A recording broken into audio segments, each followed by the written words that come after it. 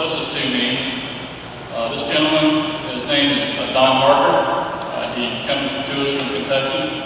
He's the ex-director of the Bay Area version of the Hazardous Waste Management Commission. He was fired by the governor of Kentucky when he refused to permit, I guess what was the correct term?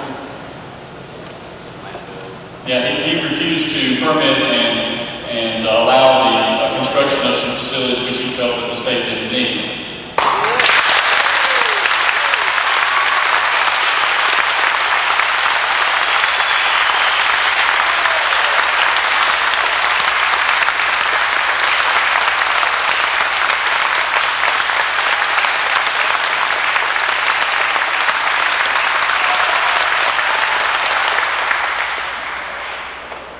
Next to him is Mr. Hugh Kaufman, who comes to us from US EPA.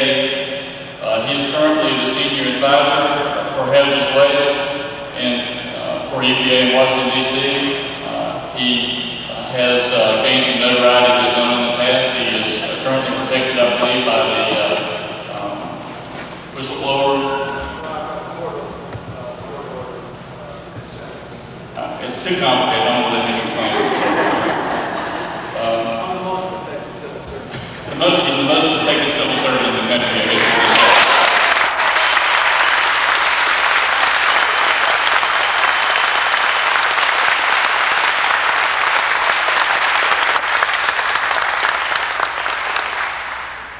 Next to him is a lady named Lynn Moore. She comes to us from Lincoln, Nebraska.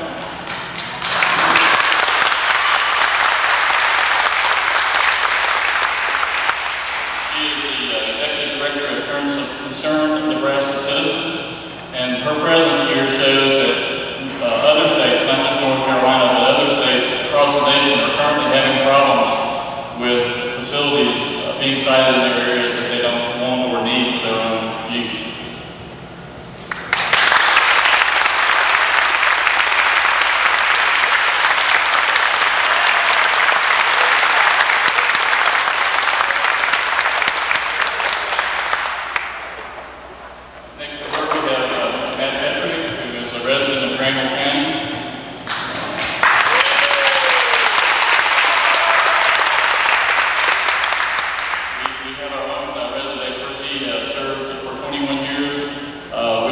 In their health effects research laboratory at UNC, I believe, where he's currently located, I think.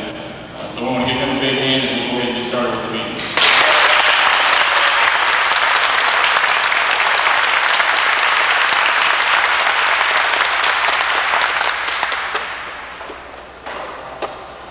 For those who didn't catch my name before, it's Hugh Kaufman. I'm protected. For those of you who are interested, by a court-ordered consent agreement. I was the chief investigator at the Environmental Protection Agency on hazardous site cases back in the 70s. I helped write all the federal laws related to waste management, both the Resource Conservation Recovery Act as well as the Superfund Act. In 1982 and 83, I got a lot of national publicity because of my testimony in Congress. Forced then President Reagan to fire Ann Burford and all the top people of the Environmental Protection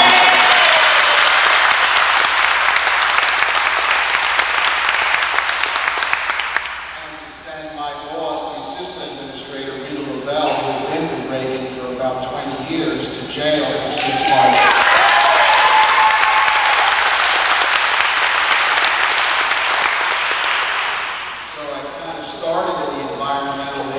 Issues as an engineer, and I ended up being a white-collar crime prosecutor.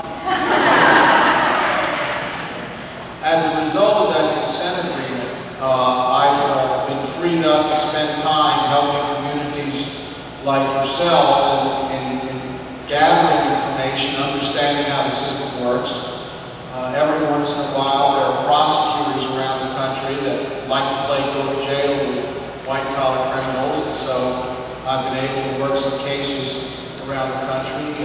My favorite prosecutor is Jimmy Evans, who is the district attorney, has been for about 25 years down in Montgomery. Montgomery, Alabama. Jimmy put together a lot of good criminal grand juries on related issues, and I think, I hope, that Jimmy will be elected the Attorney General of Alabama so that he can kind of have his expertise for the whole state.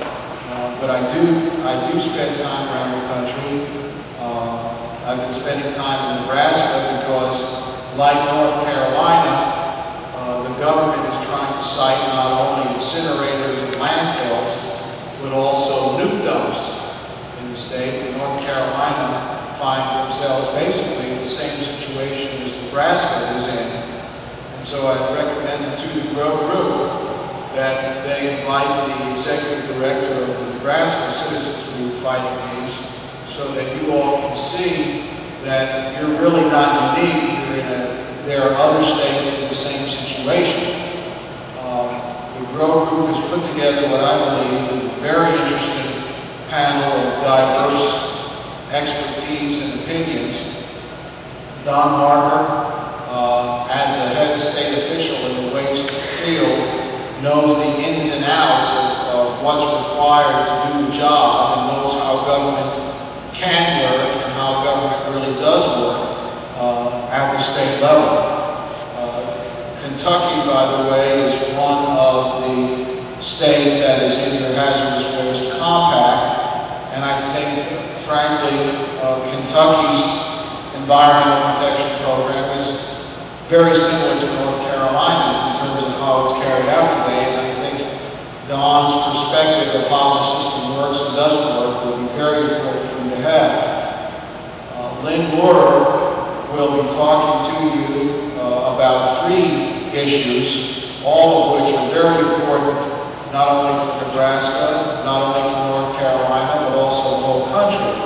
The siting of radioactive waste facilities, the siting of hazardous waste facilities, and a new regulatory or deregulatory proposal occurring right now called BRC, below regulatory concern, which would allow generators of radioactive waste, that's the weapons plant manufacturers and the nuclear power plants, to recycle radioactive material into frying pans and belt buckles and earrings. Not only is the siting of these facilities dangerous as is presently occurring, but the deregulation of a large amount of this waste stream is occurring right now and also affords tremendous risk to the public. And so I'm hoping that Lynn, both in her presentation and in colloquy, reading the questions and answers, can help bring you up to speed about some of the things going on around the country from a technical point of view and a citizen's point of view. Matt Petrovic had worked in the health effects area of EPA for many years, and he has a unique vantage point of how the system works and how the system doesn't work in terms of protecting your health, development of regulations and development of standards. And he has formed some personal opinions based on his years of experience and keeping up in the field. And I think him being a local boy baked good, on top of his unique experience with the agency, will afford another angle look at this issue. We have some news media here. The media has covered this issue, and I think will continue because the issue isn't going to go away. I'm hoping that between the 3 or 4 of us in our presentations, we won't take more than an hour so that we can get to questions and answers and discussion with you about the technical specifics of these issues and what you as citizens have to do to protect your health. I always start off every discussion I have with one reminder, and that is the difference between the United States and Russia. In Russia, the people work for the government. In America, the government's supposed to work for you, and it's your job to assure that that happens. With that, I'd like to turn over for about 20 minutes Don Harker to relate some of his experiences and his perceptions on that issue. I'm going to peel out for about 10 minutes to talk with some of the TV stations. And then after Don speaks, then Lynn will speak, Matt will speak, and then we'll open things up for questions and answers. I'm going to try to be a low-key Phil Donahue without the male transvestite dancers. Anyway, thank you all for coming, and we look forward to participating not only in giving you information, but also answering your questions. Thank you very much. Don Harker from Kentucky.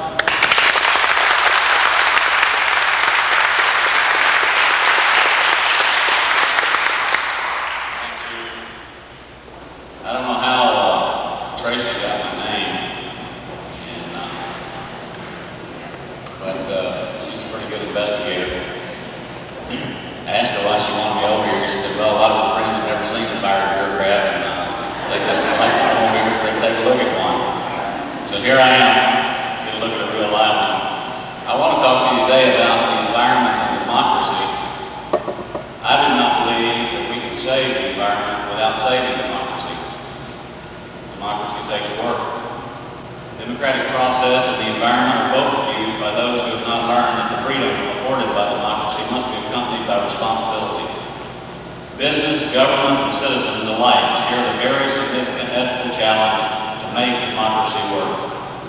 In American democracy, nothing is more sacred and valued than the right to participate in the process. This is first exercised as our one-person, one-vote election of representatives, but much more substantive participation in the process occurs as citizens gain access to and interact with their elected and appointed officials. This ongoing participation is the way to ensure that the broadest representation of ideas, facts, values, and information is brought to the decision-making table. Let me tell you about how decisions are currently being made. In case you've been wondering, I'm sure with your experience you understand it. I'm going to talk about Kentucky, some about EPA Region 4, but I'll let you decide whether or not it fits North Carolina. Most current decisions about environmental protection are made by what I call the government-industrial complex. This is basically a group of industry lawyers, industry lobbyists, political action committees, officials elected with industry campaign contributions, and people appointed by those officials. The public has been noticeably absent from the decision-making table. Citizens have but a fraction of the access to government that industry enjoys.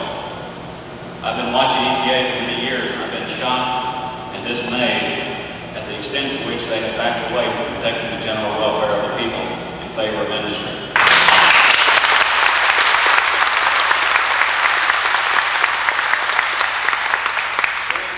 During the Reagan retreat on the environment, the U.S. EPA was substantially captured by industry through its appointed officials. We have Greer Tidwell down in Region 4, who was reportedly put in place by Howard Baker, who was then Reagan's chief of staff. He's still trying to implement Reagan's retreat. This backing away motion from the public makes them look more like crawdads in the creek than the champions of the environment they should be. The Federal Clean Water Act, the Clean Air Act, the Hazardous Waste Act, the Superfund Act are all meant to be minimum standards. Greer Tidwell called us down to Region 4 and chastised us in Kentucky for having a cleanup standard where we made companies clean up the background. You know, clean up your own mess. It's a lesson we all learned in kindergarten, but somehow that seems to be too stringent for EPA's buddies. It's also common knowledge that EPA officials pressured the states into signing multi-state capacity assurance agreements that would ensure that new disposal facilities got sited and that no states would put up interstate barriers to transporting waste. EPA officials are much more like front-wheel industry than protectors of human health and the environment. I can tell you as director of the Division of Waste Management in Kentucky, the capacity assurance agreement was specifically kept away from me to see or have anything to do with. If you're interested, we can talk about who negotiated that in Kentucky. You have to ask the right questions to get the right answers. And we've yet to ask the right questions about waste in this country. The right question is how to reduce it. It's no better at the state level Our appointed officials hold secret meetings with industry to work out the government position on issues. Industry provides these officials with legal opinions that will allow for favorable decisions to be made. Tracy called me to tell you a little bit about my own situation and my own firing from state government. I want to tell you about two things I found when I first arrived at the Division of Waste Management. And let me just say, I was in state government for 10.5 years. I was director of the Division of Water for 3.5 years. I've been there, I've seen a lot, I understand the compromises in the environmental protection area. When I first moved over from water to waste management, I was interested in how the Superfund program was being run. I started looking around. The first thing I found was in the files information about 3 families that had been drinking cancer-causing chemicals from their springs. The water was coming off of a potential Superfund site. State officials, including the former director, U.S. EPA officials, had known about this for over a year, and those families had never been advised. I can tell you that before that day ended, those people had bottled water on their front porch, and the staff that was under me found out that filling out forms, regardless of EPA's mentality of bean counting, is not their job. Their job is about eliminating the exposure of people to hazardous chemicals. I told the public about this particular incident, and that was the first time I just about lost my job in the state. I told the press the state hadn't been doing this job. They printed it.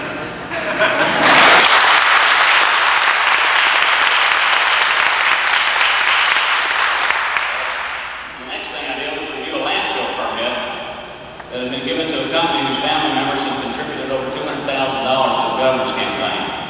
This was the largest landfill that had ever been permitted in the state, 937 acres. I found out the geologist had only looked at it for 1 day. I reopened the review, told the public that the permit had been fast-tracked. That was the second time I ever lost my job.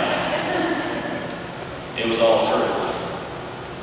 I issued an intent to deny commercial hazardous waste incinerator to LWD in Calvert City for their past performance record. They deserved it. Let me tell you a little bit about this one. It's probably fairly relevant to what you're dealing with. When I took over the Division of Waste Management, LWD had an incinerator under interim status. I think it's been under interim status for about 8 years. You know, interim status is when the hazardous waste laws were passed, everybody was doing whatever they were doing to keep on doing it until they got a permit. Well, they started out with one unit and part of the second one. They finished building the second unit, and they built the third unit during interim status that was 3 times the size of either one of the original 2. Nearly all of the documents